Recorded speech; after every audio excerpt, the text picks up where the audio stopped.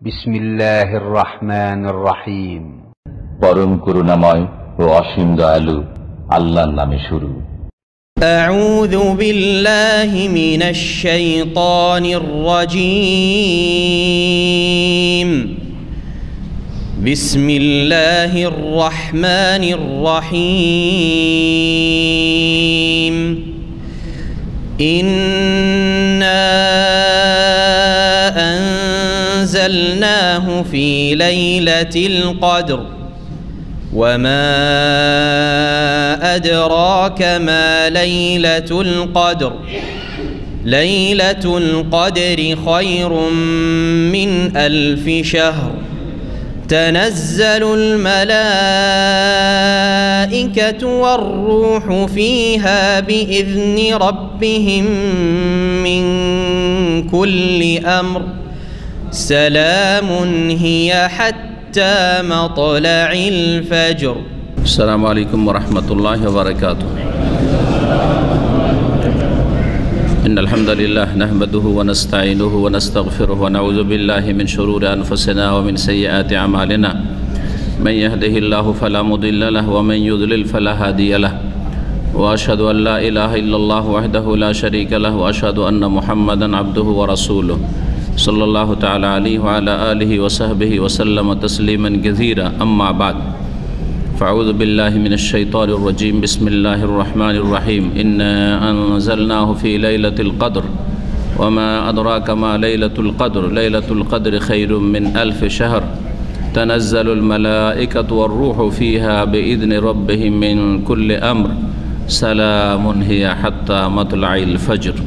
মহান আল্লাহর সমস্ত প্রশংসা যে আল্লাহ রাব্বুল আলামিন আল কোরআনুল কারীম নাজিল করেছেন মানব জাতির হেদায়েতের উদ্দেশ্যে জীবন বিধান স্বরূপ লাইলাতুল কদরে।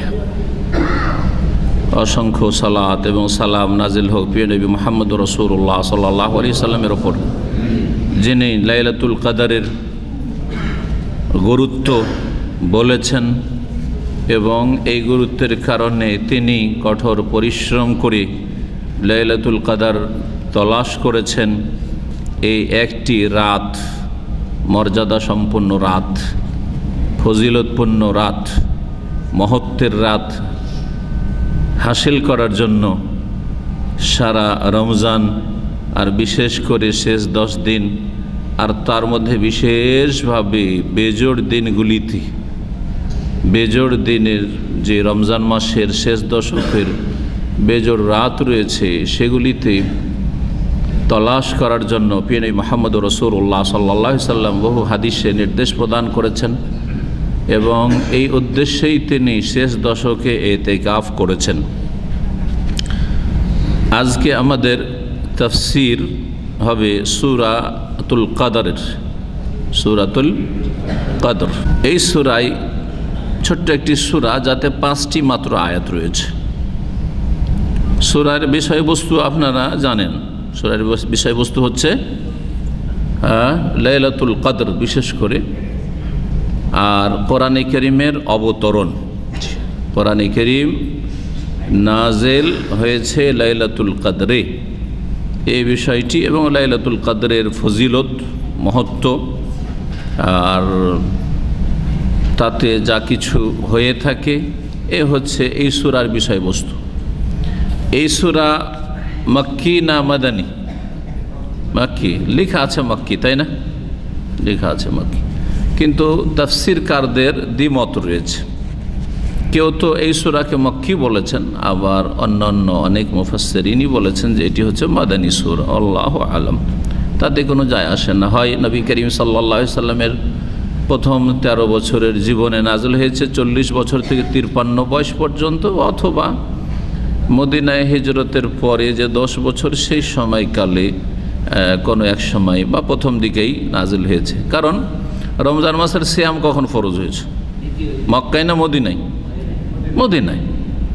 ইয়া আইয়ুহাল্লাযীনা আমানু কুতিবা আলাইকুমুস সিয়াম শাহরু রমাদান আল্লাযী উনজিলা ফীহিল কোরআন, এসব আয়াতগুলি কোথায় নাজিল হয়েছে? সূরা বাকারার আয়াত। সূরা বাকারা মাদানী সূরা। আর সিয়ামের বিধান নাজিল হয়েছে কোথায়? মদিনায় দ্বিতীয় হিজরিতে সিয়াম ফরজ রোজা শুরু হয়েছে।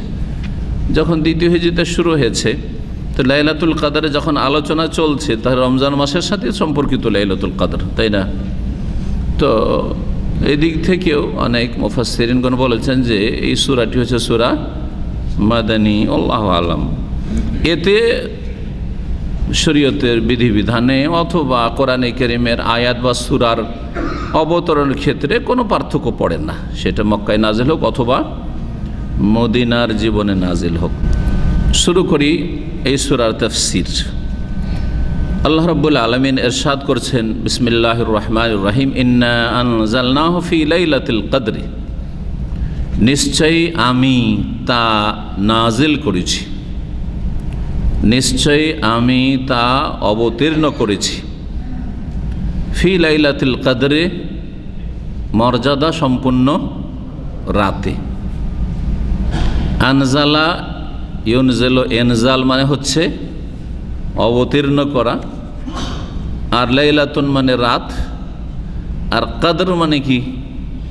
কদর মানে হচ্ছে সম্মানিত, মর্যাদাপূর্ণ, মর্যাদাবান, হ্যাঁ, মহত্বপূর্ণ। জি হ্যাঁ, এগুলি হচ্ছে কদরের অর্থ। এটি কিন্তু একটি অর্থ, এর কয়েকটি অর্থ হতে পারে। এই অর্থ ধরে নিলাম, এটা হচ্ছে প্রসিদ্ধ অর্থ, এই জন্য এটা দিয়ে শুরু করলাম।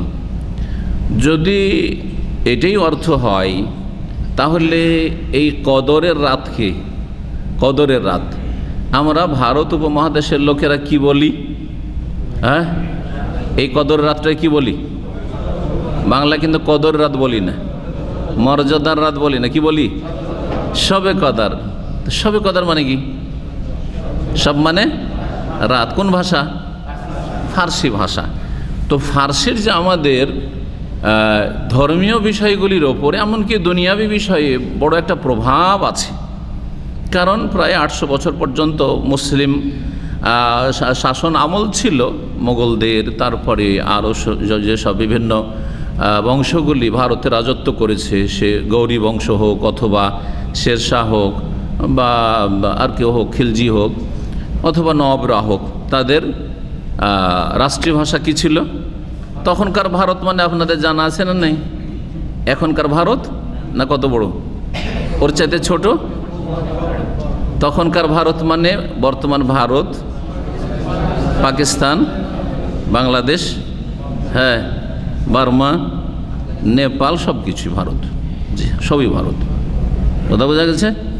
জি, এত বড় বিশাল শাসন ক্ষমতা আল্লাহ রাব্বুল আলামিন 1-2 বছর না, আর 5 বছরটা টার্ম না, যেমন আজকাল গণতন্ত্রের লড়াই চলছে, বরং 800 বছর কাছাকাছি আল্লাহ রাব্বুল আলামিন এই পার্থিব নিয়ামত, যে নিয়ামতের সদ্ব্যবহার হইলে আল্লাহ রাব্বুল আলামিন মুসলিমদেরকে আরও বহু উন্নতি দান করতেন, আর বহুগুণ সম্মানিত করতেন, আর ইসলাম অনেক বেশি শক্তিশালী হতো।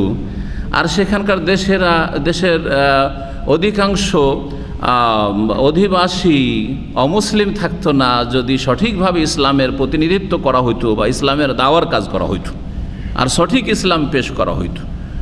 কিন্তু বড়ই দুঃখজনক অবস্থা যে সঠিক ইসলাম মোটেই পেশ করা হয়নি 800 বছরে। সুফিবাদী ইসলাম পেশ করা হয়েছে, যেখানে একদিকে হিন্দুরা যদি দুর্গার পূজা করেছে, মুসলিমরা দরগা পূজা করছে, তখন হিন্দুরা দেখলো যে পার্থক্য কি? শুধু নামে পার্থক্য, এরা মুসলিম, আমরা হিন্দু, আমরা যা করি তাই তারা করে, সুতরাং আমাদের ধর্ম পরিবর্তন কেনই বা করব যদি কোনো ভালো কিছু তাদের মধ্যে না দেখি, বৈশিষ্ট্য না দেখি। কথা বুঝতে পারছেন না? পারছেন না? তখন সংখ্যালঘু মুসলিম ছিল, আর 70% প্রায় অমুসলিম হিন্দু ছিল, আর এখনও 70% বা তারও বেশি কি আছে? হিন্দু আছে। তেমন কিছু বাড়েনি, বরং অনেকে অমুসলিমরা ইসলাম গ্রহণ করছে, তাই না? কিন্তু দুঃখজনক অবস্থা হচ্ছে যে তাদের কাছে আমরা পেশ করতে পারিনি যে ইসলাম হচ্ছে দ্বীনে হক, ইসলাম হচ্ছে আল হুদা, হিদায়াত, হুয়াল্লাযী আরসালা রাসূলাহু বিল হুদা ওয়া দীনিল হক। আল হুদা আর দীনুল হক হচ্ছে ইসলাম, আর হিন্দুইজম বা অন্য অন্য ধর্ম হচ্ছে বাতিল, ভুল। হ্যাঁ, বহুত্ববাদ হচ্ছে ভুল, আর একত্ব আমরা দেখাতে পারিনি। আমরাও বহুত্ববাদী অধিকাংশই ছিলাম, যার ফলে কোনো পার্থক্য না দেখায় তারা আকৃষ্ট হয়নি ইসলামের দিকে। ইসলামের দাওয়ার কাজ তেমন মোটেই কিছু করা হয়নি। জি হ্যাঁ, না কথার দ্বারা, না আকিদার দ্বারা, না আমলের দ্বারা, না আচরণ দ্বারা। সামান্য কিছু আচরণ দ্বারা চেষ্টা করা হয়েছে, মানে মুসলিমরা ভালো কিছু আচরণ, অনেক সুবিচারকারী মুসলিম শাসক ছিলেন যারা ভালো আচরণ দেখিয়েছেন, কিন্তু শুধু আচরণ, ভালো উত্তম আচরণ দেখিয়ে অমুসলিমকে আকৃষ্ট ইসলামে দিয়ে করা সম্ভব নয়, যদি আমাদের মৌলিক বিষয়গুলিতে, আকিদাগত বিষয়ে যদি পার্থক্য না দেখে তাহলে। জি, এ কথাটি আমি নিজে বানিয়ে বলছি না। আমাদের এখানে আজকে থেকে 20 বছর আগে একজন ইসলাম গ্রহণ করেছিল ইন্ডিয়ার, আহমদ যাদব। জি হ্যাঁ, যাদব বুঝেন তো, জাতি যারা গোয়াল, যারা ওই গরু গাভীর দুধ দহন করে, পেশা যাদের, মুসলমান হয়েছিল। অনেক ভাইরা, পুরাতন ভাইরা চেনে। তো ও মাশাআল্লাহ অনেক অ্যাডভান্স হয়ে বক্তব্য করতো, মাঝে মাঝে দার্স দিত উর্দু ভাষায়। তো সে তার ইসলামের কাহিনীতে বলতো যে আমি সৌদি আরবে এসে কেন ইসলাম গ্রহণ করলাম, ইন্ডিয়াতে থাকাকালীন কেন ইসলাম গ্রহণ করলাম না। জি জি, তার বাড়ি জৌনপুর এলাকা। জি, আপনাদের জৌনপুরি পীর রুজি রুটির জন্য যে বাংলাদেশ গেছে, ইউপি উত্তরপ্রদেশ থেকে, ওই এলাকা থেকে এসে সৌদি আরব ইসলাম গ্রহণ করছে।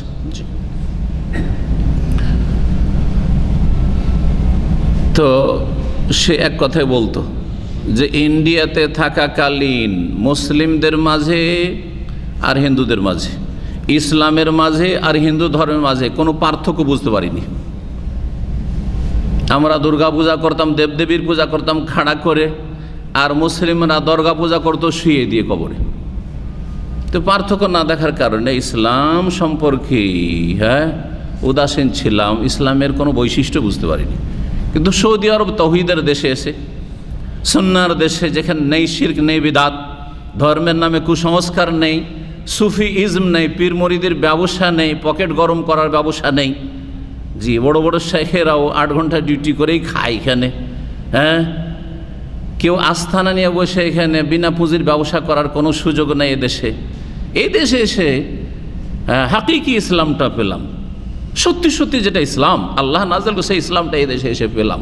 তখন বুঝতে পারলাম যে হিন্দু ধর্মের সাথে ইসলামের কত পার্থক্য, যার ফলে আকৃষ্ট হয়ে ইসলাম গ্রহণ করলাম। আলহামদুলিল্লাহ। বুঝতে পারছেন না? পারছেন না? জি। তো বড়ই দুঃখজনক বিষয় যে আল্লাহ অনেক সুযোগ দিয়েছেন, অনেক সুযোগ দিয়েছেন, আর খেলাফত নেতৃত্ব ইসলামের হাতে থাক, মুসলিমদের হাতে থাক, এই জন্য কিছু শর্ত লাগিয়েছেন কোরআনে কারিমে। তার মধ্যে একটি শর্ত সূরায়ে নূরের আয়াত নম্বর 55 আল্লাহ বলছেন, সেই শর্ত শুধু বলছে, আয়াত লম্বা, ইয়াবুদুনানি লা ইউশরিকুনা বি শাইআ।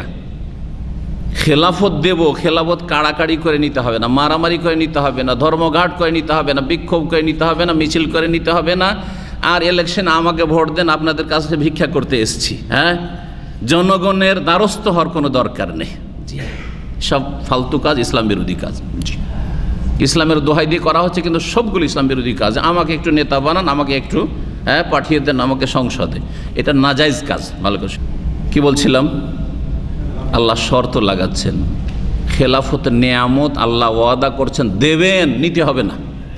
ইস্তেখলাফ মানে দেব, আল্লাহ বলছেন খলিফা বানাবো, বনার জন্য চেষ্টা করতে হবে না। সহজ ভাষায় বুঝেন যাতে মগজে ঢুকে ভালো করে।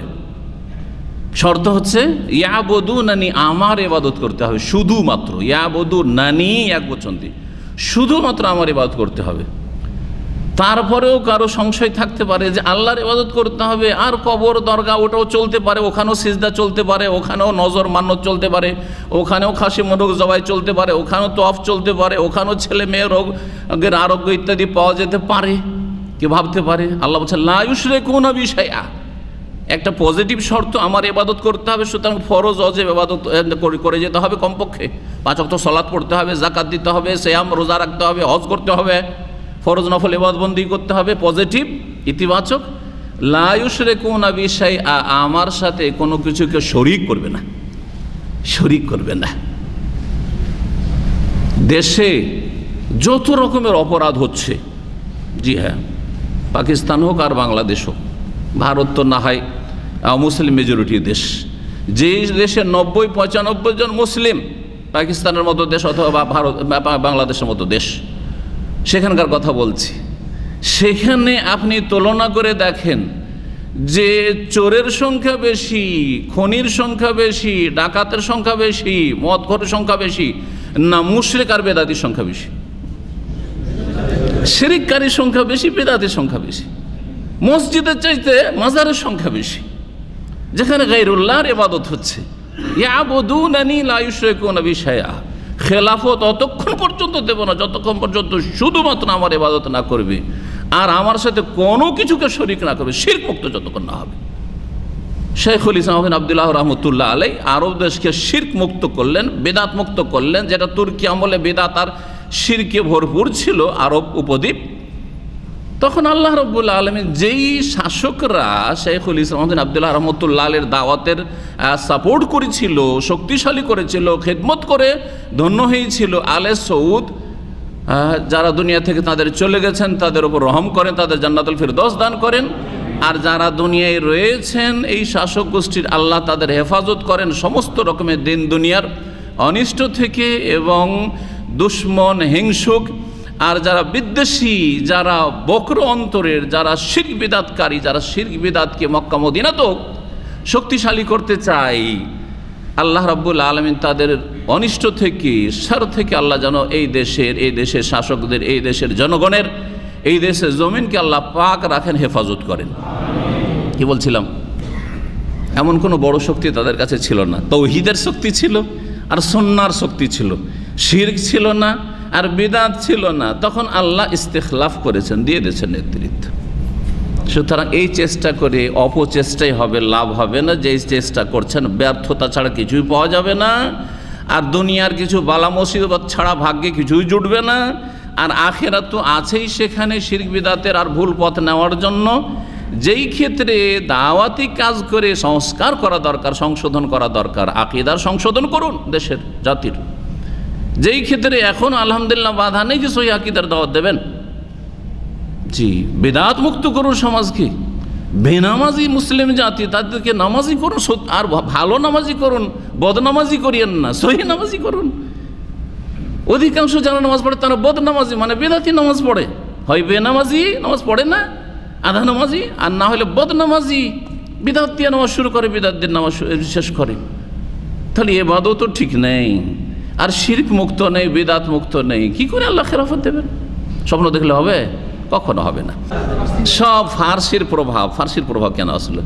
তো সব মানে লাইলাতুন, সব মানে লাইলাতুন, জি হ্যাঁ, রাত। লাইলাতুল কাদর বলার চেষ্টা করবেন বা কদরের রাত বলবেন বাংলায়। তাহলে কাদরের একটা অর্থ কি হলো?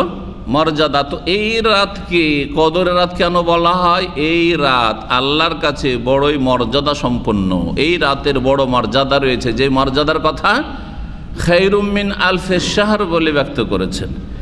আর অন্যান্য হাদিসে যে ফজিলত রয়েছে এই রাতের ইবাদত বন্দেগীর, গফির আল্লাহু মা তাকাদ্দামা মিন যামবি ইত্যাদি ইত্যাদি, এগুলি হচ্ছে কদর, মর্যাদার দিক।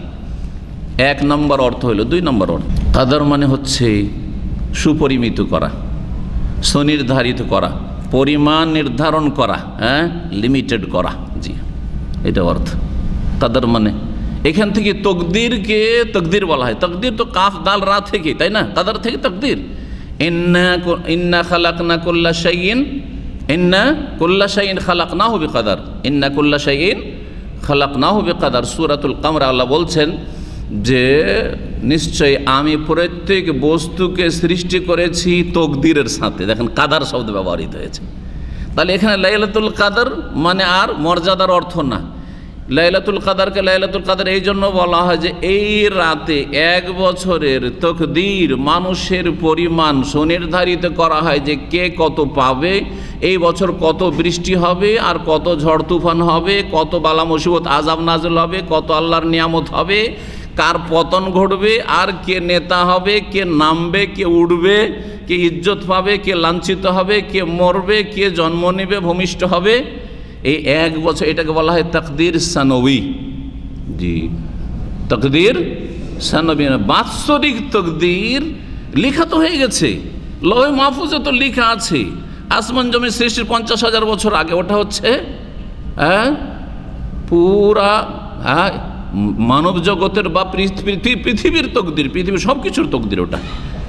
আর একটা তাকদীর আম যেটা, আর তাকদীরে খাসে গত সপ্তাহে একটা বলেছিলাম, তাকদীরে উমরি, যখন মাতৃগর্ভে আসে তখন কি লেখা হয়, গোটা বয়সের 70-80 বছর বাঁচবেন আপনার তাকদীর, সারা পুরো আয়ুর যে আপনার যে আয়ু রয়েছে দুনিয়ার, ওর একটা তাকদীরে উমরি। আর আজকের আলোচনা হচ্ছে তাকদীরে সানবী, বাৎসরিক তকদির। 1 বছরের তকদিরটা লৌহে মাহফুজ থেকে এতদিন পর্যন্ত ফেরেশতা মালায়েকা জানতেন না। যে যে ডিপার্টমেন্টে দায়িত্বশীল ফেরেশতা আছে তাদেরকে ওইটা জানিয়ে দেওয়া হয়, বৃষ্টি দেবে, এত বৃষ্টি তোমার, ঝড় তুফান আর আযাব বালা মুসিবত বা নিয়ামত, এই যে দায়িত্বশীলরা তোমরা জেনে নাও যে এতটা করতে হবে তোমাদেরকে।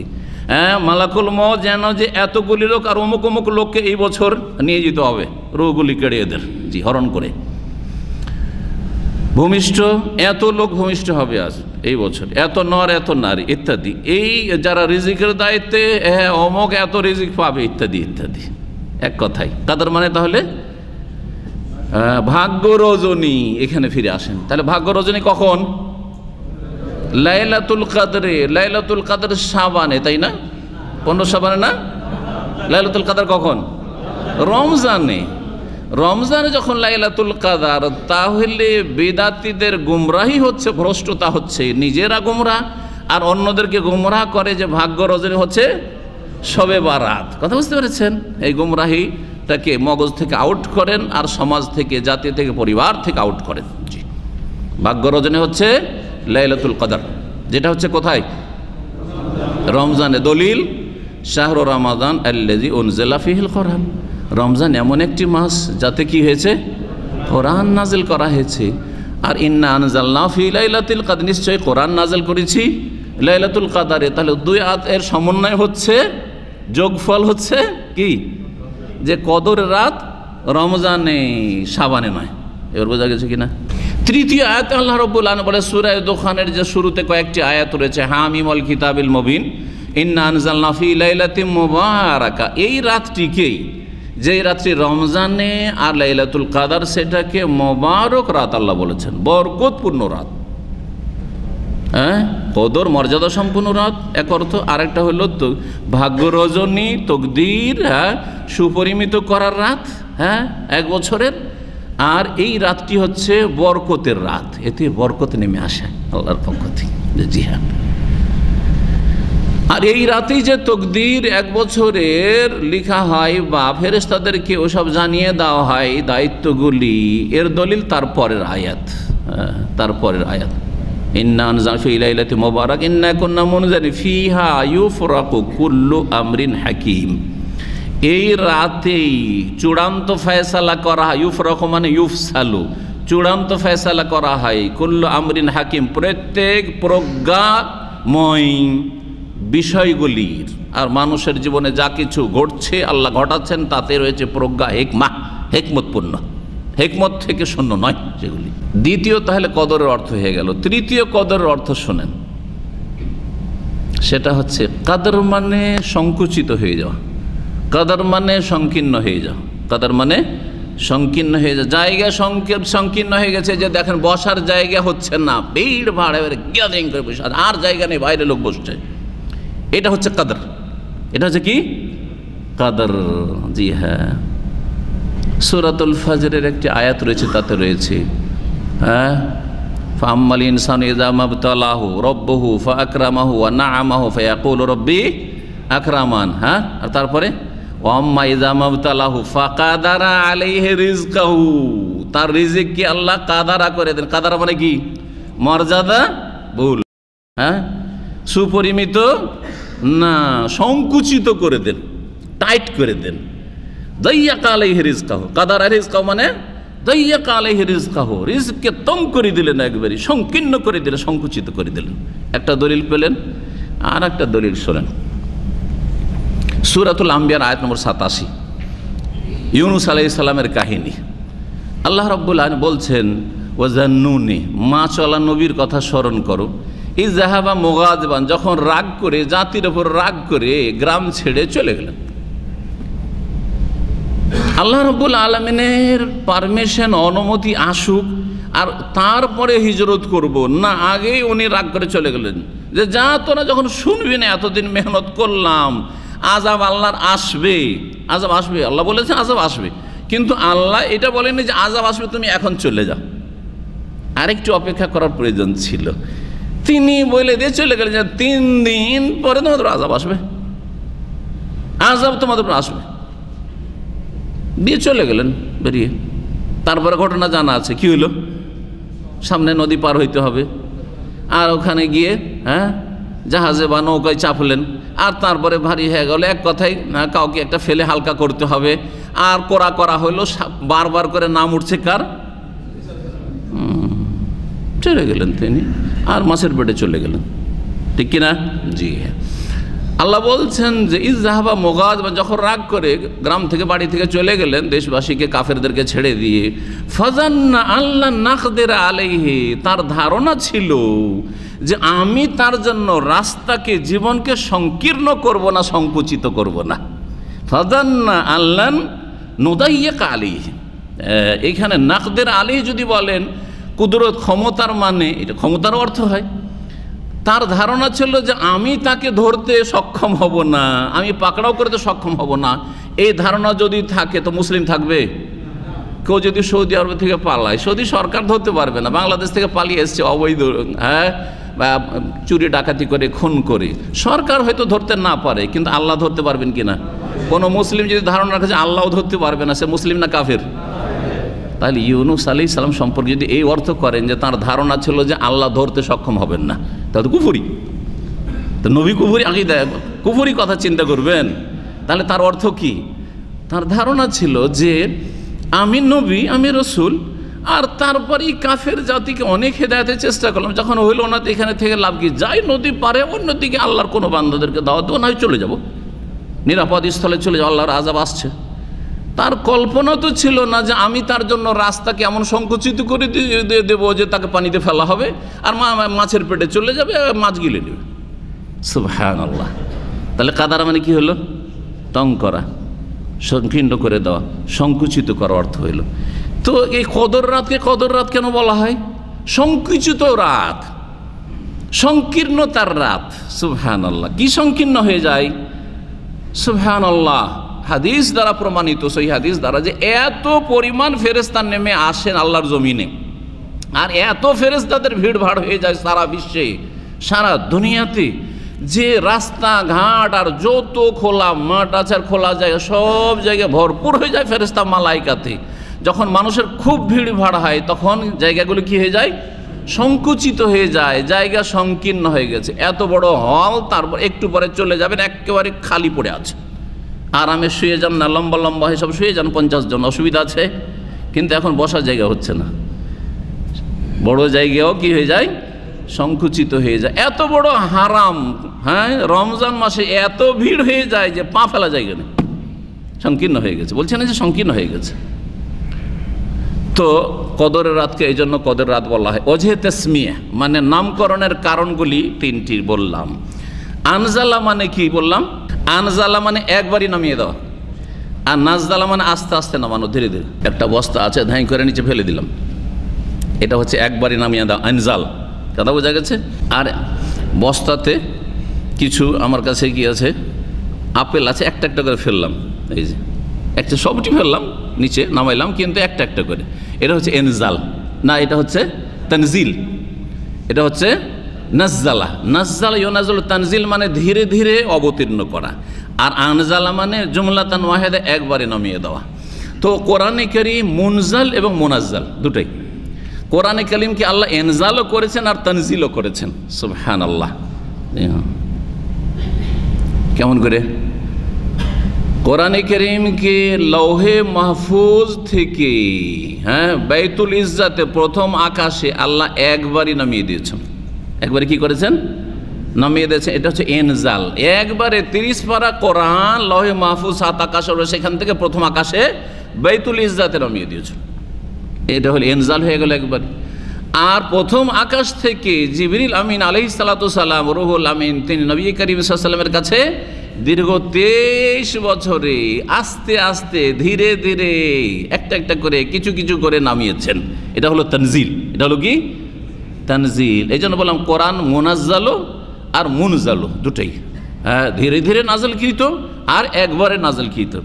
তো ইন্না আনজালনা ফি লাইলাতুল কদর, নিশ্চয় আমি কোরআন নাযিল করেছি, অবতীর্ণ করেছি কদরের রাতে। এর অর্থ কি? এর দুটো অর্থ হতে পারে। একটি অর্থ হচ্ছে যে পুরো কোরআনে কারীম আল্লাহ লৌহে মাহফুজ থেকে যে প্রথম আকাশে নাযিল করেছেন সেটা কদরের রাত ছিল। সেটা কি ছিল? কদর রাত ছিল, রমজান মাসের কদর রাত ছিল। আর একটা হচ্ছে যে প্রথম আকাশ থেকে প্রিয় মুহাম্মদুর রাসূলুল্লাহ সাল্লাল্লাহু আলাইহি সাল্লামের কাছে প্রথম যে কোরআনের ওহী নাযিল হয়, গত সপ্তাহের আলোচনা ইকরা বিসমি রাব্বিকাল্লাযী খালাক, এখান থেকে যে 5টি আয়াত সূরা আলাকের, এইগুলি নাযিল হয়েছে, অর্থাৎ নাযিল হওয়া শুরু হয়েছে। তাহলে তানজিল শুরু হয়েছে, আস্তে আস্তে ধীরে নাযিল করা শুরু হয়েছে কিসে? কদরের রাতে। কদরের রাতে, সেটা প্রথম আকাশ থেকে কোথায়? হ্যাঁ, প্রিয় নবী মুহাম্মদ রাসূলুল্লাহ সাল্লাল্লাহু আলাইহি ওয়াসাল্লামের কাছে। ওয়ামা আদরাকা মা লাইলাতুল কদর, আর তুমি জানো কি? তুমি জানো কি? ওমা আদরাকা, বা তোমাকে কি জানাবে, শাব্দিক অর্থ করি, তোমাকে কি বস্তু জানাবে বা কিসে জানাবে? কিসে জানাবে তোমাকে? মা লাইলাতুল কদরে, সম্মানিত রাত কি বা কদরের রাত কি? যেহেতু অর্থ কয়েকটা করলাম, সেই জন্য সম্মানিত একটি অর্থ না করে বলি আমরা কদরের রাত কি তোমাকে কিসে জানাবে। অর্থাৎ হে নবী মুহাম্মদ সাল্লাল্লাহু আলাইহি সাল্লাম, তোমাকে যদি আমি না জানাইতাম এই রাতের মহত্ব সম্পর্কে, ফজিলত সম্পর্কে, গুণাগুণ সম্পর্কে, আর কোনো সোর্স ছিল, মাধ্যম ছিল যা দিয়ে তুমি জানতে পারবে যে একটা রাত আছে, যে রাতটি এত মর্যাদাপূর্ণ আর এত মহত্বপূর্ণ, এত ফজিলতে, যে 83 বছর, হ্যাঁ, 4 মাস ইবাদত করেও অত ফজিলত হাসিল করা যেতে পারে না। জি হ্যাঁ, ওমা আদরাকা মা লাইলাতুল কদর, লাইলাতুল কদরে খায়রুম মিন আলফি শাহর। আল্লাহ এখন নিজেই বলে দিচ্ছেন যে আমি যদি না জানাই, তাহলে আমি সৃষ্টি করেছি দিন রাত, কোন রাতের কত ফজিলত, কোন দিনের কত ফজিলত, এটা নিজের পক্ষ থেকে জানা সম্ভব নয়, বা অন্য কোনো উৎস নেই যেখান থেকে আমরা জানতে পারবো। একমাত্র উৎস হচ্ছে সৃষ্টিকর্তা যদি বলেন যে আমার ওই রাতটি মহত্বপূর্ণ, ওই দিনটি বা ওই দিনগুলি মহত্বপূর্ণ, যেমন জিলহজ মাসের প্রথম 10 দিন সম্পর্কে আমরা হাদিসের ওহির মাধ্যমে ওয়াল ফজর ওয়া লায়ালিন আশরের মাধ্যমে জানতে পেরেছি, ঠিক তেমনি রমজান মাস সম্পর্কে, রমজান মাসের শেষ 10টি রাত সম্পর্কে বিশেষ করে, আর বিশেষ করে বেজড়গুলি সম্পর্কে, আর খাস করে একেবারে কদরের রাতটি সম্পর্কে আমরা এই ওহির মাধ্যমেই জানতে পেরেছি। আল্লাহ জানিয়ে দিচ্ছেন আল্লাহ রাব্বানি স্বয়ং, লাইলাতুল কদরে, কদরের রাত হচ্ছে খায়রুম মিন আলফি শাহর, 1000 মাস অপেক্ষা কি উৎকৃষ্ট বা উত্তম। তাহলে 1000 মাসের সমান আল্লাহ বলেননি, হ্যাঁ, মিসলা আলফে শাহর এই কথা বলেছেন। যদি বলতেন যে 1000 বছরের মতো, তাহলে বলতাম যে 83 বছর 4 মাস। কারণ অনেক বক্তারা বলে যে একটা লাইলাতুল কদর যদি করেন তো 83 বছর 4 মাস নফল ইবাদত বন্দেগীর সওয়াব পাবেন। এমন 83 বছর 4 মাস বা হাজার মাস যেই মাসগুলিতে কোনো কদর রাত নেই, এটা বলতে হবে কিন্তু, কারণ কদর রাত থাকলে তো ওই ফজিলত আবার চলে আসে। তাহলে এমন 1000 মাস, যেই 1000 মাসের মধ্যে কি নেই, কদর রাত নেই। আর একটি কদরের রাত, হ্যাঁ, সমান বলবো না একটি কদরের রাত 1000 মাস অপেক্ষা বেশি উত্তম বলবো? খায়রুম মিন আলফি শাহর, ওর চাইতে বেশি। কত বেশি, কতটা খায়ের আল্লাহ ভালো জানছেন, আল্লাহু আলাম। কিন্তু কমপক্ষে 1000 মাস এটা সর্বনিম্ন, হ্যাঁ, আমরা জানতে পারলাম এই আয়াত থেকে। চিন্তা করুন, যদি 1000 মাস হয় তো কত বছর হয়? 83 বছর 4 মাস হয়। এইটাই যদি ধরি তো আমাদের গড় আয়ু এত না। এই শেষ উম্মতের গড় আয়ু হচ্ছে 60 থেকে 70, যেমন প্রিয় নবী মুহাম্মদ রাসূলুল্লাহ সাল্লাল্লাহু আলাইহি ওয়াসাল্লাম বলেছেন। তাহলে একটা রাত যদি ইবাদত বন্দি করি তো গোটা একজন মানুষ, তার মধ্যে আবার মাইনাস 14-15 বছর তো আমরা ইবাদতের যোগ্যই ছিলাম না, তাই না? নাবালক অবস্থায় তখন ইবাদত ফরজই হয় নাই, হয় না? হয়তো কিছু করেছে, যদি বাপ মা শিখিয়ে থাকে তাহলে। তো বাঁচে আর কত, হ্যাঁ, আরও কমে গেল তাহলে, হ্যাঁ, 60-70-এর মধ্যে 15 বছর আরও কমে গেল। সুবহানাল্লাহ, এই 83 বছর 4 মাস আমাদের আয়ু নয়, এতটা এক বছরে পাচ্ছি। তাহলে 10টা বছর যদি লাইলাতুল কাদর পেয়ে যায় তাহলে, হ্যাঁ, 1000 বছর আগের উম্মতের যারা বেঁচেছে, আদম আলাইহিস সালাম, নূহ আলাইহিস সালাম, ওই যুগের মানুষরা 1000, 1100, কেউ 800, কেউ 900, এইরকম করে যে বেঁচেছে, তারা আমাদের এগিয়ে যেতে পারবে না? আমরা তাদের থেকে অনেক এগিয়ে যাব, অনেক এগিয়ে যেতে পারবো, অনেক এগিয়ে যেতে পারবো আমরা। জি, এটা হচ্ছে আল্লাহ রাব্বুল আলামিনের বিশেষ রহমত এই উম্মতের ওপর। জি হ্যাঁ, সহিহ বুখারীতে একটি হাদিস রয়েছে, প্রিয় নবী সাল্লাল্লাহু আলাইহি ওয়াসাল্লাম বলছেন, নাহনুল আখিরুন আস-সাবিকুনা ইয়াউমাল কিয়ামাহ, আমরা সব শেষে এসেছি দুনিয়াতে, আমরা এই উম্মতরা আখিরুন, সব শেষে এসেছি দুনিয়াতেই। হ্যাঁ, মানব জগতের ইতিহাসের দিক দিয়ে আমাদের ইতিহাস পরে, সমস্ত জাতির ইতিহাস আগে। আস-সাবিকুনা ইয়াউমাল কিয়ামাহ, কিন্তু কিয়ামতের দিনে আমরা আগে আগে থাকব, আমরা আগে আগে থাকব। সর্বপ্রথম প্রিয় নবী মুহাম্মদ রাসূলুল্লাহ সাল্লাল্লাহু আলাইহি ওয়াসাল্লাম জান্নাতের কাছে যাবেন, আর জান্নাতের দরজায় নক করবেন, খটখটাবেন। তখন ফেরেশতা জিজ্ঞেস করবে যে কে? বলবেন যে আনা মুহাম্মদ, আমি মুহাম্মদ সাল্লাল্লাহু আলাইহি ওয়াসাল্লাম। তখন বলবেন যে মারহাবান বেক, আপনাকে ওয়েলকাম করছি, বেকা ও মেরতু, আপনার সম্পর্কে আমি আদিষ্ট হয়েছি যে মুহাম্মদ আসলে খুলবে, নইলে খুলবে না, সাল্লাল্লাহু আলাইহি ওয়াসাল্লাম। সুবহানাল্লাহ, নবী করিম সাল্লাল্লাহু প্রথম আউয়াল মা ইয়াদখুলুল জান্নাহ, আর তারপরে এই উম্মতের সবচেয়ে শ্রেষ্ঠ ব্যক্তি 1 নম্বরে, 2 নম্বরে, 3 নম্বরে, এই করতে করতে যখন আপনার আমার লাইন আসে, আল্লাহ যেন আমাদেরকে সকলকে প্রথমখানে জান্নাতুল ফিরদৌস দান করেন, বিনা হিসাবে বিনা আযাবে জান্নাতুল ফিরদৌস দান করেন, জাহান্নামের আযাব থেকে আল্লাহ রাব্বুল আলামিন রক্ষা করেন। বুঝতে পারলেন, তাই না? জি হ্যাঁ। ইমাম ইবনে কাসির রহমতুল্লাহ আলাইহি দু একটি কথা বলেছে, যে আলোচনাগুলি করলাম সেগুলি তার কিতাব থেকে, তাফসীর থেকে বলি, কারণ আয়াত অল্পই রয়েছে আমাদের কাছে, তারপরে সময় এগিয়ে কিন্তু চলে গেছে। বলছেন ইবনে কাসির রহমতুল্লাহ আলাইহি, আব্দুল্লাহ বিন আব্বাস রাদিয়াল্লাহু তাআলা আনহুমা প্রখ্যাত সাহাবী থেকে বর্ণনা করেছে, অন্যান্য আরও সাহাবী বা তাবেঈনদের থেকে এই রিওয়ায়াত, তাহলে তার নিজের কথা নয়, এটা সাহাবায়ে কেরামদের উক্তি, তাফসীর। আনজালাল্লাহুল কুরআনা জুমলাতান ওয়াহিদাম মিনাল্লাহিল মাহফুজ ইলা বাইতিল ইজ্জাতি মিনাস সামাইদ দুনিয়া। আল্লাহ রাব্বুল কোরআনে কারীম নাযিল করেছেন জুমলাতান ওয়াহিদা, একবারই, পুরা 30 পারা কোরআন। কোত্থেকে? মিনাল্লাহিল মাহফুজ, লৌহে মাহফুজ, সুরক্ষিত ফলক থেকে, লৌহে মাহফুজ থেকে। কোথায়? এলা বাইতুল ইজ্জাতে, বাইতুল ইজ্জা নামক যে আল্লাহর ঘর রয়েছে প্রথম আকাশে। কোথায় সেটা রয়েছে? মিনাস সামাইদ দুনিয়া, নিকটবর্তী আকাশে। দুনিয়া মানে দুনিয়ার কাছাকাছি আকাশে, নিকটবর্তী, দুনিয়া মানে নিকটবর্তী, নিকটবর্তী আকাশে। সুম্মান নাজালা মুফাসসালান, তারপরে সেখান থেকে ধীরে ধীরে বিস্তারিত নাজল হয়েছে, বেহাসবিল ওয়াকায়ে, যখন যখন যেটার প্রয়োজন মনে হয়েছে রব্বুল আলামিনের, ফি সালাসি ওয়া ইশিনা সানাতান, দীর্ঘ 23 বছরের জীবনে, আলা রাসূলিল্লাহ সাল্লাল্লাহু আলাইহি ওয়াসাল্লাম। জি হ্যাঁ, তাহলে আশা করি যে বিষয়টি বললাম সেটা এইভাবে নাজল হয়েছে। এই লাইলাতুল কাদারের ফজিলত সম্পর্কে বেশ কিছু হাদিস রয়েছে, তার মধ্যে 2-1টি হাদিস এখানে শুনিয়ে দিই। মুসনাদে আহমদে হাদিসটি রয়েছে এবং ইমাম নাসাই রহমতুল্লাহ আলাইহি বর্ণনা করেছেন। যখন রমজান মাস শুরু হয় তখন প্রিয় নবী মুহাম্মদ রাসূলুল্লাহ সাল্লাল্লাহু আলাইহি ওয়াসাল্লাম এইভাবে তার বক্তব্য রাখেন, বলছেন, কাদ জাআকুম শাহরু রমাদান, তোমাদের সামনে রমজান মাস আগমন করেছে। শাহরুন মুবারাকুন, বরকতপূর্ণ মাস। ইফতারাদাল্লাহু আলাইকুম সিয়ামাহু, যার সিয়াম আল্লাহ ফরজ করেছেন। তুফতাহু ফিহি আবওয়াবুল জান্নাহ, যাতে জান্নাতের দরজাগুলি খুলে দেওয়া হয়।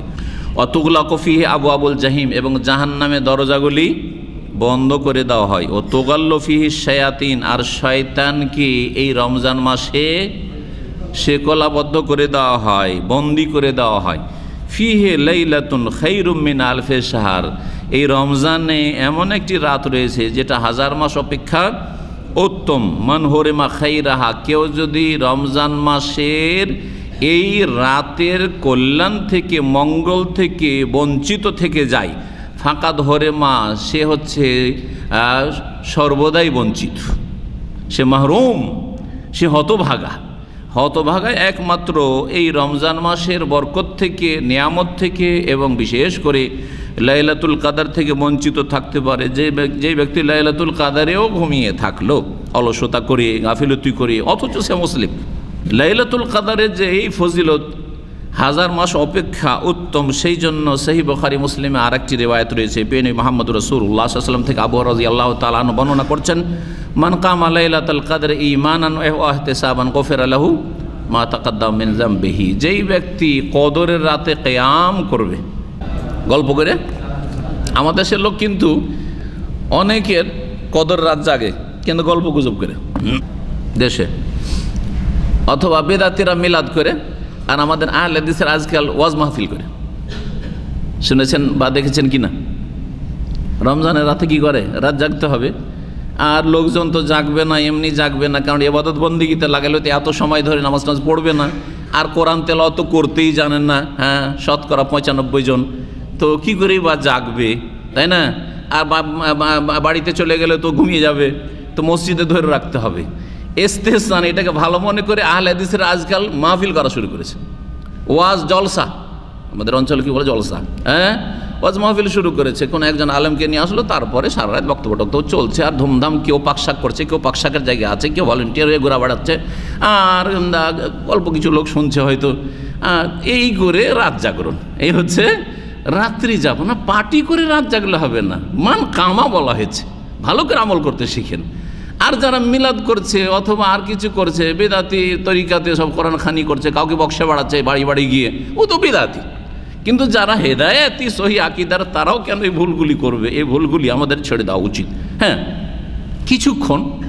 কিছুক্ষণ নসিহত করলো, তাজকির উপদেশ দিল, সেটাও মজলিসে জিকির ইবাদত বন্দেগীর অন্তর্ভুক্ত। কিন্তু প্রায় রাতের সিংহভাগ চলে গেল শুধু ওয়াজ আর আলাপ আলোচনায়, বক্তব্যে। আর ইবাদত বন্দেগী ওই আধা ঘন্টা থেকে 1 ঘন্টা, খুব বেশি হলে 1 ঘন্টা তারাবি পড়লো, কিয়ামুল লাইল করলো, না, এটার নাম লাইলাতুল কদর করা নাই। আসল হচ্ছে সাহাবায়ে কেরামরা আয়াতের তাফসীর করেছেন, ঠিক না? নবী সাল্লাল্লাহু আলাইহি ওয়াসাল্লাম কথার দ্বারা করেছেন, কাজের দ্বারা করেছেন, সাহাবীরা আমলের দ্বারা তাফসীর করেছেন। এই আয়াতের অর্থ কি, এই হাদিসের অর্থ কি? নবী সাল্লাল্লাহু আলাইহি ওয়াসাল্লাম বলছেন, ওমান কামা লাইলাতুল কদরে, মানে জেগে থাকা শুধু নয়। ঠিক সৌদি আরবে যারা আছেন তাদের কথা বলছে। সৌদি আরবের লোকেরা গোটা রমজান ঘুমায় না, লাইলাতুল কদর কেন, গোটা রমজান ঘুমায় না। সৌদি আরবে বাঙালি প্রবাসী এমন কেউ আছে যে রাতে ঘুমায় না, কিন্তু কি করে? রাত্রে ডিউটি করে। ডিউটি যদি বাধ্য করে, ডিউটি করবেন, ডিউটিতেও জিকির আজকার করেন, ডিউটি আপনি তাসবিহ তাহলিল করেন, ডিউটি হাত করছে, চোখ করছে, জবান তো ডিউটি করছে না, হয়তো অনেকের কথা বলতে হয় না, সুতরাং জবান দ্বারা আপনি ইবাদতবন্দি করতে থাকেন, তাহলে লাইলাতুল কদর করা হলো না। জায়গায় বসে আছেন, একবার এখানে সেখানে ঘোরাফেরা করে, এখানে কিছুক্ষণ আড্ডা দিলেন, খাওয়া দাওয়া করলেন, বা কিছু বন্ধুরা চলে আসলো, তাদের খাওয়া দাওয়া করালেন, এইগুলি করে, আর বাজার টাজার ঘুরে, আর তারপরে পাকশাক করে ধুমধাম করে সাহারি খেতে হবে, আর ইফতারির জন্য কেনাকাটা করতে হবে, এই করে রাত জেগে আধা ঘন্টা, এই রাতে আধা ঘন্টা, ওই রাতে আধা ঘন্টা নামাজ পড়ে এনে বললে আমরা লাইলাতুল কদর করে ফেললাম, লাইলাতুল কদর করে ফেললাম। এ হচ্ছে লাইলাতুল কদরের চিত্র বর্তমান অধিকাংশ লোক। এইটাই কি শরীয়তে বলা হয়েছে? না না না। নবী করিম সাল্লাল্লাহু আলাইহি ওয়াসাল্লামের তাওয়াররামাত কদমাহু, এত লম্বা সালাত পড়েছেন যে পা ফুলে গেছে, তাফাত্তারাত কাদামাহু, পা ফেটে গেছে। সুবহানাল্লাহ, সুবহানাল্লাহ। তাহলে কমপক্ষে ওই কোয়ালিটিতে না যেতে পারলেও যদি 2 ঘন্টা 2.5 ঘন্টা ইবাদতবন্দি করেছেন, সালাত লম্বা করে পড়েছেন, তেলাওয়াত অধিকাংশ রাতটা আপনার কোরআন তেলাওয়াতে, জিকির আজকারে গেল, অল্প কিছু সময় খাওয়া দাওয়াতে অথবা দিনী আলোচনা, অথবা কিছু মাঝে মধ্যে একটু নিজেকে জিরিয়ে নেওয়ার জন্য বা বিরতির জন্য কিছু গল্পও হইল, সেটা আলাদা কথা। কিন্তু রাতের অধিকাংশ সময় গল্প গুজবে চলে যাবে, টাইম পাস। আর বললেন যে শবে কদর আমি সবগুলি করেছি, আজকাল করে বলছে না, সবগুলি শবে কদর করেছে। জি হ্যাঁ, আল্লাহ যেন বোঝার তৌফিক দান করেন। ওমান কামা লাইলাতুল কদরে, যে কদর রাতে কিয়াম করবে। কিয়াম কেন বলা হয়? তাহাজ্জুদের নামাজকে কেন কিয়াম বলা হয়? তারাবিকে কেন কিয়াম বলা হয়? কেন বলা হয় বলেন? আর তাহাজ্জুদ আর তারাবি একই জিনিস। যারা 2 বলেছে ভুল বলেছে, তাদের ওলামার, আমার একটা আলোচনা আছে, হানাফি ওলামায়ে কেরামদের মতে তারাউই, জি স্পষ্ট তারা করেছেন যে তারাউই হচ্ছে 8 রাকাত, 11 রাকাত, টোটাল 11 রাকাত বেতর সহ একটা মাসলা। দ্বিতীয় মাসলা হচ্ছে যে তারাবি আর তাহাজ্জুদে কোনো পার্থক্য নাই। যেটা গোটা বছরে অন্য মাসগুলিতে তাহাজ্জুদ বলছেন ওইটার নাম রমজান মাসে তারাবি। তাহলে তাহাজ্জুদ, তারাবি, কিয়ামুল লাইল, কিয়াম রমাদান, সলাতুল লাইল, এই 5টি নাম একটি সলাতের, একটি ইবাদতের। ভালো করে শুনুন, এটা আলোচনা বিভিন্ন সময় করেছি আমি, কিন্তু আবার বলে দিলাম এই আজকের তাফসিরে যে 5টি নাম একটি জিনিসের, একটি ইবাদতের। জি হ্যাঁ, এই রাত 1000 মাস অপেক্ষা উত্তম।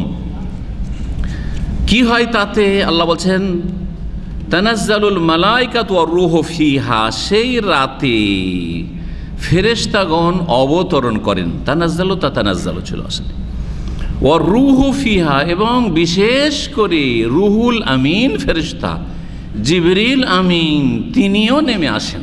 জি হ্যাঁ, রুহের তাফসিরে কিছু ভিন্ন মত থাকলেও সেগুলি দুর্বল, সঠিক নয়, বরং প্রাধান্যপ্রাপ্ত রাজে উক্তি হচ্ছে যে রুহ মানে হচ্ছে যাকে আল্লাহ রুহুল কুদুস বলেছেন, যাকে আল্লাহ রুহুল আমিন, রুহুল আমিন, কুল নাজ্জালাহু রুহুল কুদুস, কোরআনে কারিমে রয়েছে।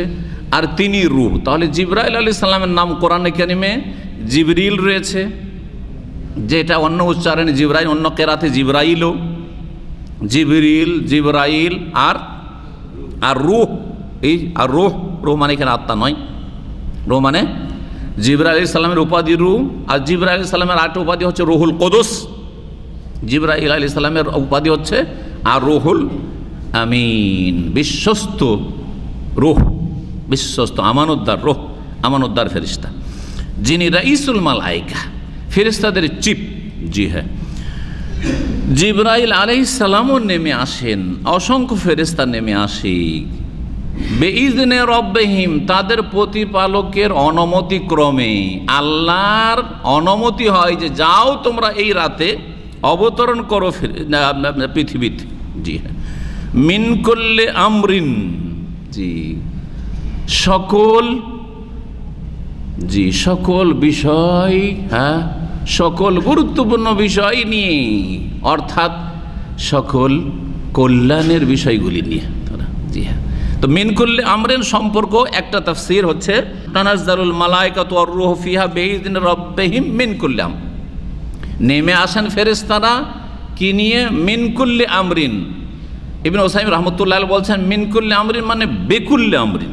মিন এখানে বায়ের অর্থে রয়েছে প্রত্যেক গুরুত্বপূর্ণ বা বরকতপূর্ণ মহত্বপূর্ণ বিষয় নিয়ে নেমে আসেন। কি জন্য ফেরেশতারা নেমে আসেন?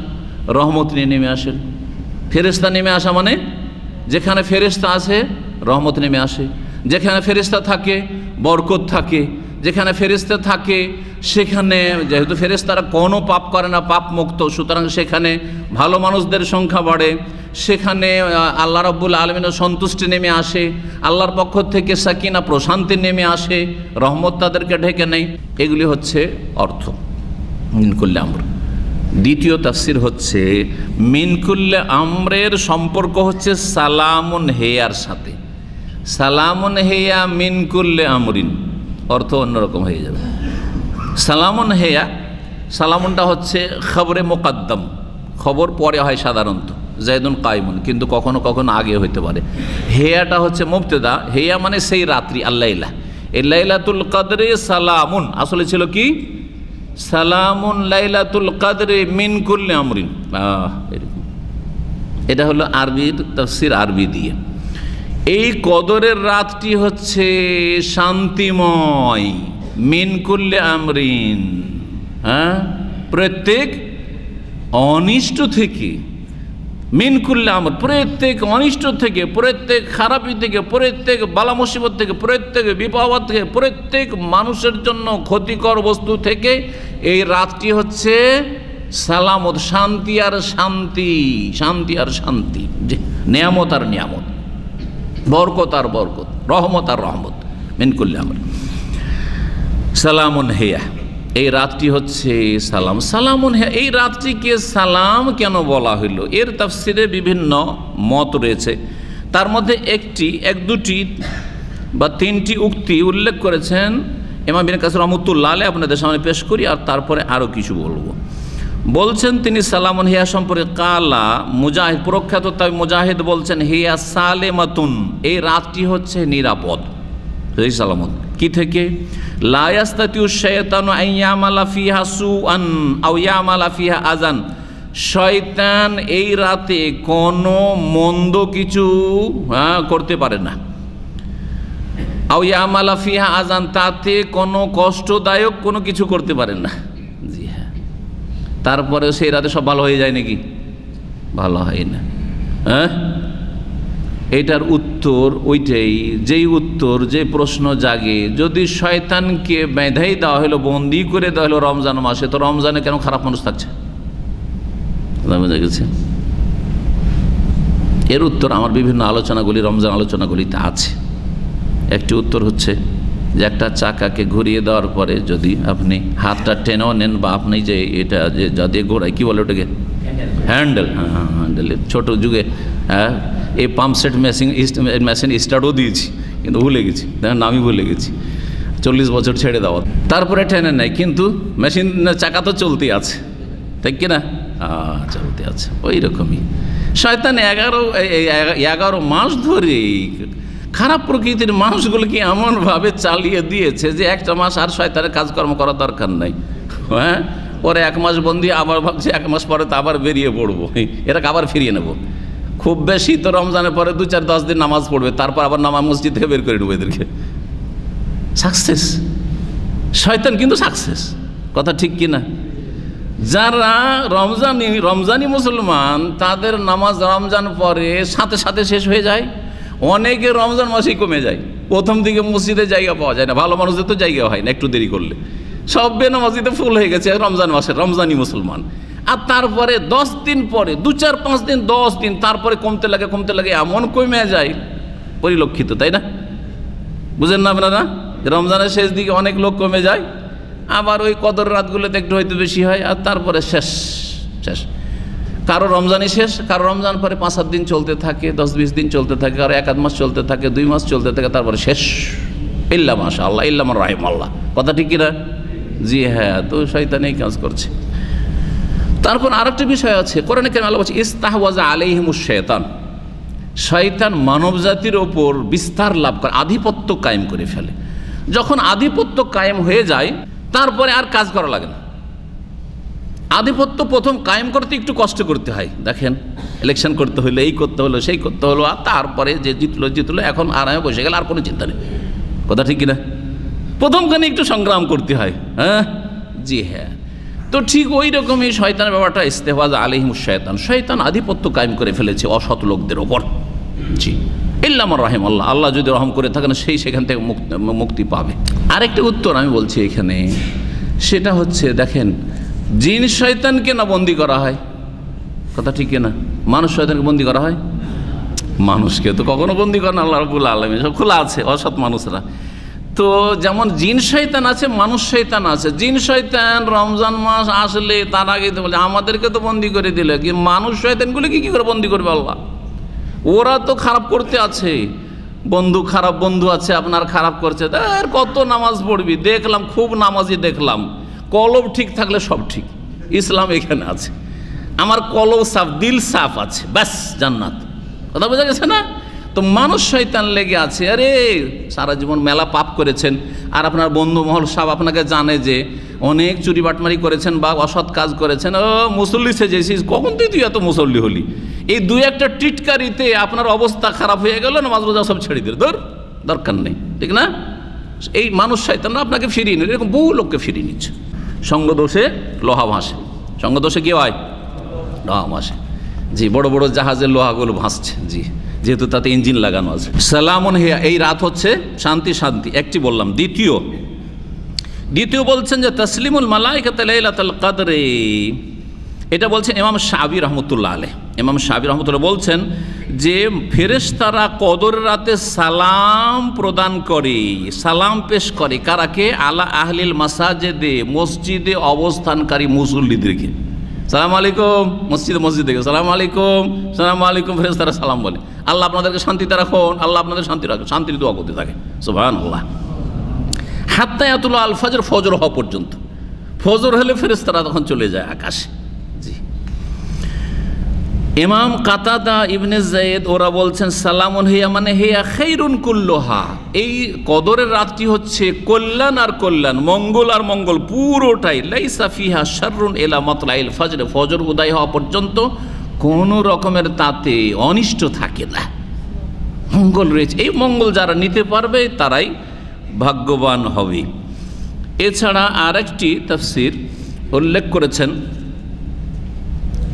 ইমাম ইবনে উসাইম রহমতুল্লাহ আলাই, তিনি বলছেন অন্যান্য মুফাসসিরিন থেকে নকল করে যে এক ফেরেশতা আর এক ফেরেশতাকে সালাম দেয়। একটা তো বললাম যে ফেরেশতারা কাকে সালাম দেয়, মানুষকে, মুসল্লিদেরকে, মসজিদে যারা অবস্থান করছে ইবাদত বন্দেগীতে মশগুল আছে তাদেরকে সালাম দেয়।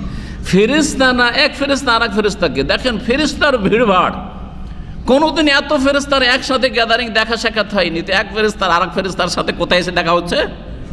এই কদর রাতে এসে জমিনে দেখা হচ্ছে। সালাম আলাইকুম, ও ফেরেশতা ওকে সালাম দিয়ে, ওকে সালাম দিচ্ছে, ও সালাম দোয়া করছে।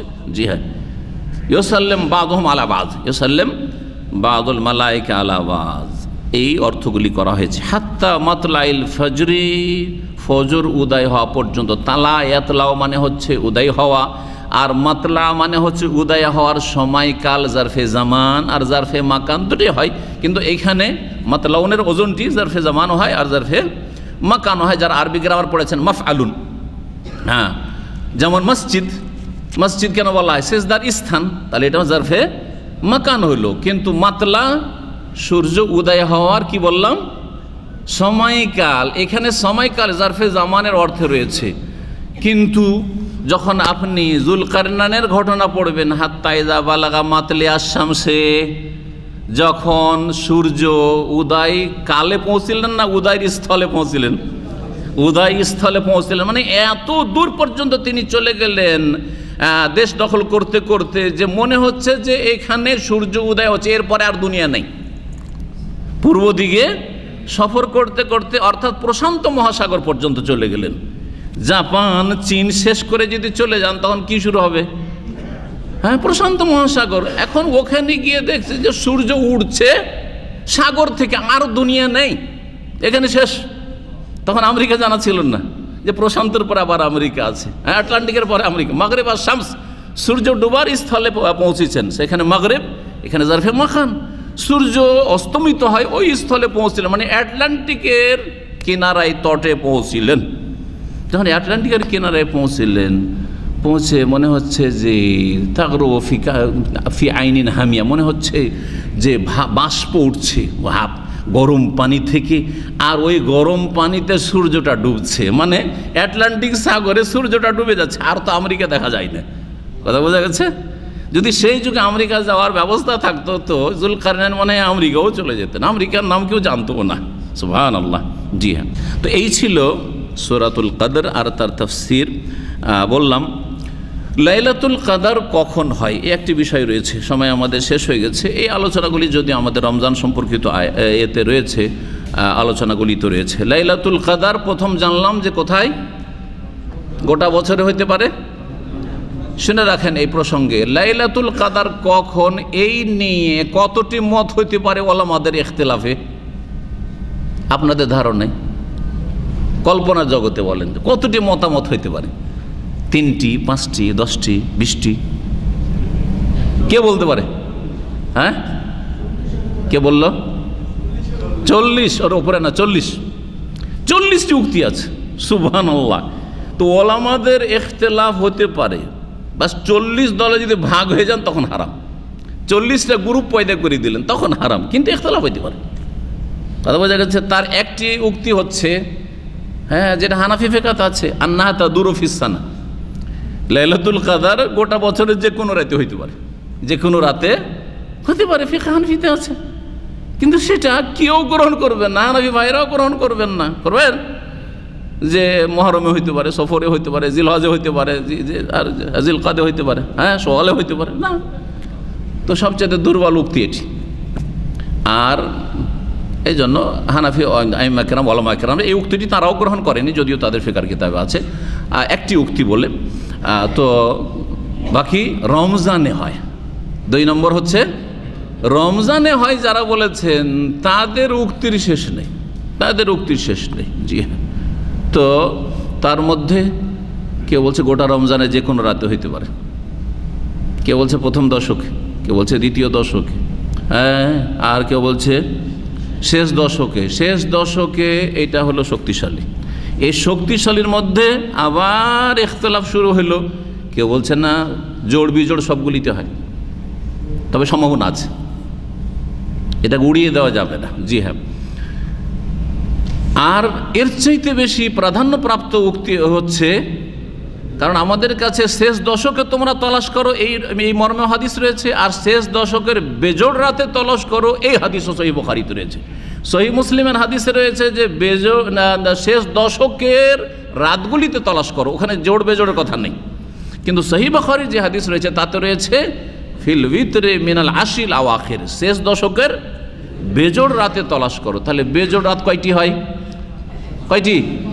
শেষ দশকে বেজোড় রাত 5টি, 21, 23, 25, 27, 29, এগুলির যে কোনো রাতে হইতে পারে। জি হ্যাঁ, এতে ইখতিলাফ করে কেউ বলছে না শুধু 21, কেউ বলছে না শুধু 23, কেউ বলছে শুধু 25। হ্যাঁ, উবাই ইবনে কাব রাদিয়াল্লাহু তাআলা প্রখ্যাত সাহাবী, তো হলফ করে আল্লাহর কসম করে বলতেন যে আল্লাহর কসম করে বলছি আমি জানি আমি লাইলাতুল কাদর দেখেছি নবী সাল্লাল্লাহু আলাইহি ওয়াসাল্লামের জামানায় 27-এই হয়, আর অন্য রাতে হয় না, একবারে খাস করে দিন 27-এর সাথে। এর ওপর এক শ্রেণীর অলস পার্টি নির্ভর করে 27-এ ভিড়ভাড় করে, বাকি রাতগুলির পরোয়া করেন না, বঞ্চিত এরা, হয়তো বাগা। কথা বোঝা গেছে না? এই উক্তিটিও ঠিক নাই। তবে আর যা আশা করা যেতে পারে যে বেশি বছরগুলিতে, বেশি রমজান, অধিকাংশ রমজানগুলিতে 27-এ হতে পারে, কিন্তু 27-এ সবসময় হয় না। ওয়াসাহিহু আন্নাহা তান্তাকিলু, আইম্মা কেরামগণ বলেছেন, তার মধ্যে একজন ইবনে হাজার রহমতুল্লাহ আলাইহি তিনিও বলছেন যে সঠিক মত হচ্ছে যে এইটা পরিবর্তনশীল, পরিবর্তন হতে পারে। কোনো বছরে 21-এ, তো কোনো বছরে কোনো রমজানে 23-এ, কোনো রমজানে 25-এ, কোনো রমজানে 27-এ, আবার কোনো রমজানে 29-এ। নবী করিম সাল্লাল্লাহু আলাইহি ওয়াসাল্লামের জীবদ্দশায় 21-এ হয়েছে, আবার 27-এও হয়েছে, আবার 29-এও হয়েছে। জি, এই হচ্ছে লাইলাতুল কাদর সম্পর্কে খোলাসা। লাইলাতুল কাদর সম্পর্কে কিছু উদ্ভট কিচ্ছা কাহিনী রয়েছে, সেগুলি জাল।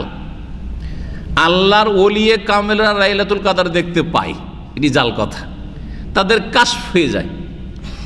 হ্যাঁ, ওই কাশফওয়ালাদেরকে বলবো যে আপনারা লাইলাতুল কাদর দেখতে পান, আর কাবা শরীফে কুকুর ঢুকে গেছে ওইটাও নাকি আপনাদের মুরব্বীরা দেখতে পায়, আর কাবা শরীফে আগুন লেগে গেছে, আর ভারত বাংলাদেশ থেকে পীর সাহেব ওখান থেকে 1 লোটা পানি ছিটিয়ে দিলে নিমিয়ে দিল কাবা শরীফের আগুন, এগুলো করতে পারেন।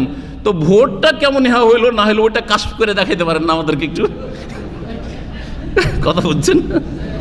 ভালো করে বুঝেন, এই কাশফের হকিকতটা বুঝেন, কেমন কাশফ, যে বেচারাদের যে ভরাডুবির অবস্থায়। হ্যাঁ, আল্লাহ এইসব সার থেকে আর এই ভোট থেকে আল্লাহ আমাদের হেফাজত করে। ঠিক, উদ্ভট কথাবার্তা। কাশফে কি দেখতে পাই? সব গাছপালা সিজদায় পড়ে গেছে, হ্যাঁ, সব পশু পাখি সিজদা করছে, সব কিছু সিজদায় পড়ে গেছে, সব কিছু সিজদায় পড়ে গেছে।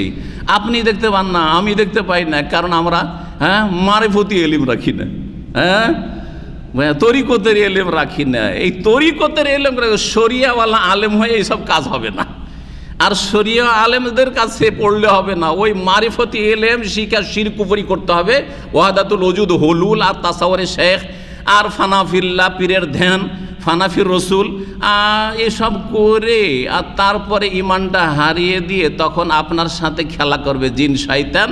আর জিন শয়তান কিছু এরকম কিছু দেখিয়ে দিলে ভাবলেন যে আমার তো কাশফি হয়ে গেছে, দেখালো জিন শয়তানে, কারণ আপনার ইমানটা কেড়ে নিতে পেরেছে, তো আপনাকে তো কিছু আপনাকে বকশিস দিতে হবে, এই বকশিসগুলি দিয়ে দিল, আর আপনি ভাবলেন যে আমার তো কাশফ হয়ে গেল। কথা বুঝতে পেরেছেন? এ হচ্ছে খোলাসা, এ হচ্ছে তাদের ধর্মের খোলাসা। জি হ্যাঁ, আল্লাহ জানে এইসব থেকে আমাদের হেফাজত করেন।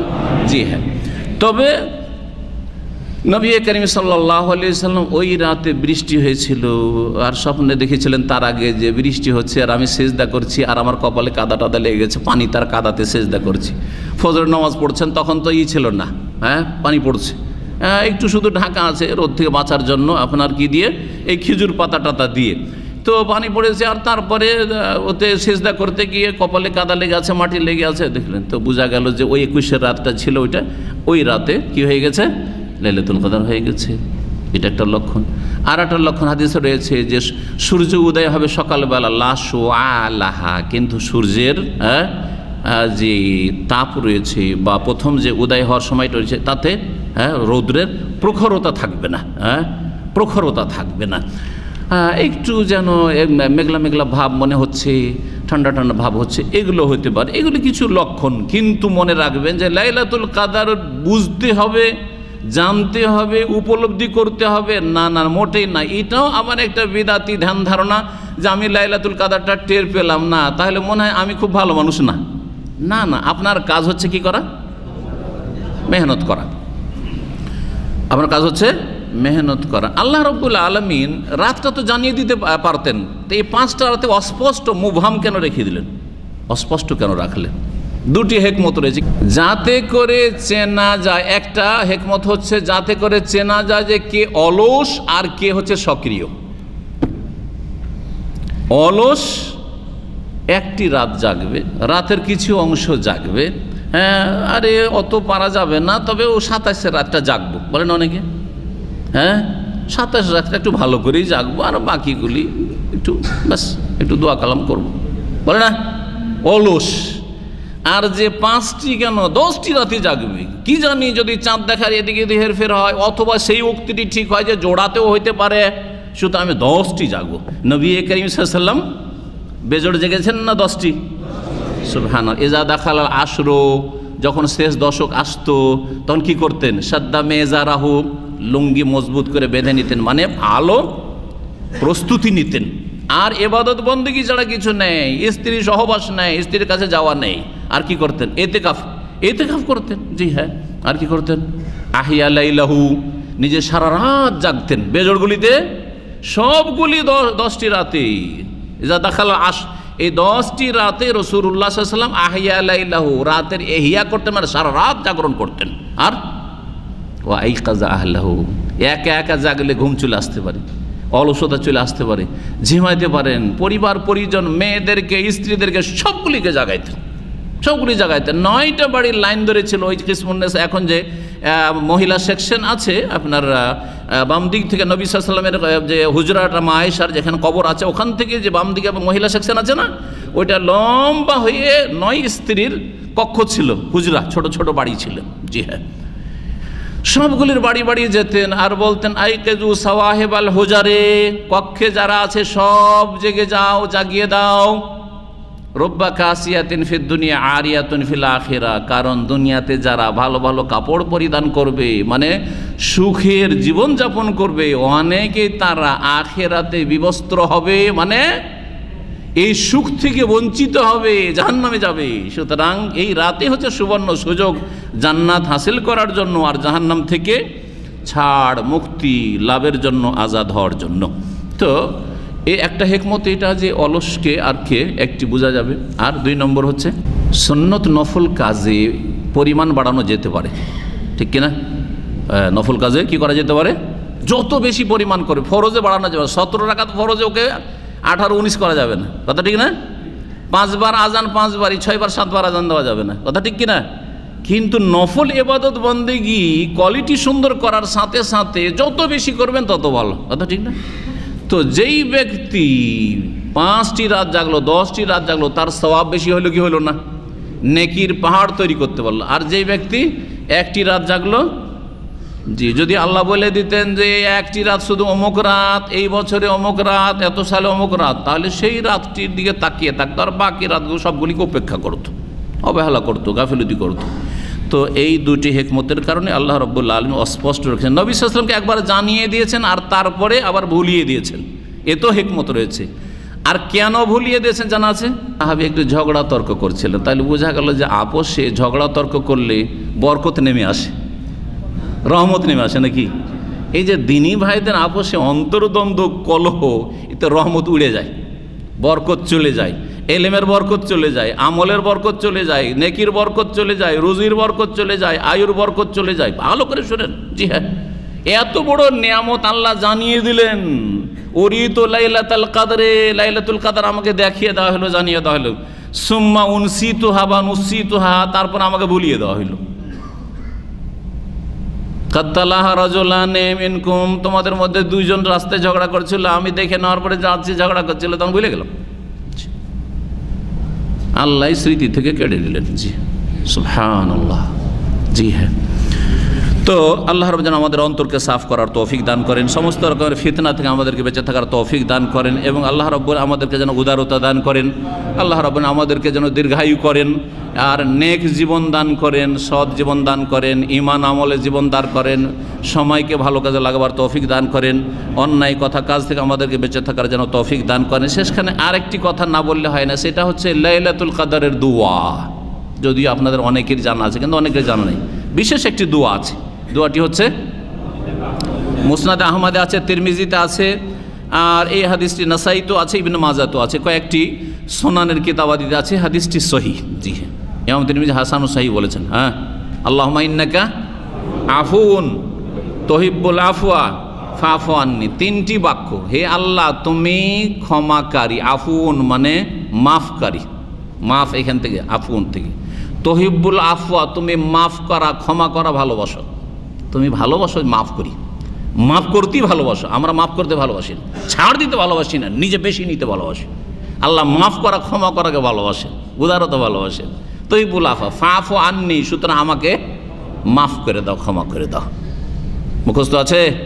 আল্লাহুম্মা ইন্নাকা আফুন তুহিব্বুল আফওয়া ফাফু আন্নি। রমজান মাসের কদরের রাতে বিশেষভাবে পড়বেন এই দোয়া। যে কোনো সময় পড়তে পারেন, আর যে কোনো দিনে পড়তে পারেন, রাতেও পড়তে পারেন, কোনো অসুবিধা নাই।